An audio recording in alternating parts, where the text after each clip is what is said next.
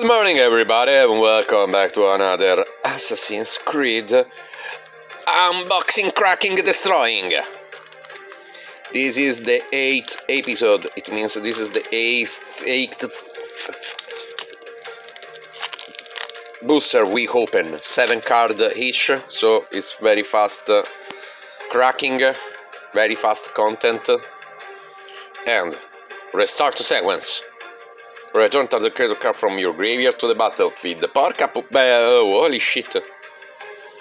Holy shit balls. Next. Templar Knight. Vigilance. Tap 5 untapped attacking creature you control named Templar Knight. 5. Wait. 5 is unlegit. Oh no, a deck can have any number of cards of named Templar Knight. So what they do all this Templar? Search your library for a legendary artifact card, put into the battlefield, then shuffle. Gee, this one is broken, I think. I hope this one never go into arena. I hope. Next one, Smoke Bomb. Flash, all creatures have Shroud. Porca pupazza. Holy shitballs. Cost 3. It's very nice. At the beginning of your upkeep, sacrifice Smoke Bomb. When you do, target creature you control can't be blocked this turn.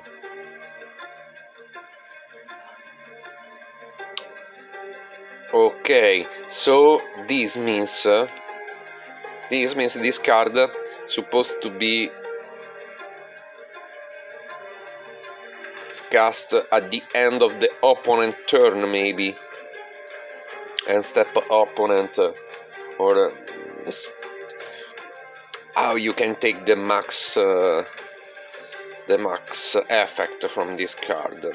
I have to think about it. Swamp and Sean, Rebecca, agents. I think again, yeah, we know them.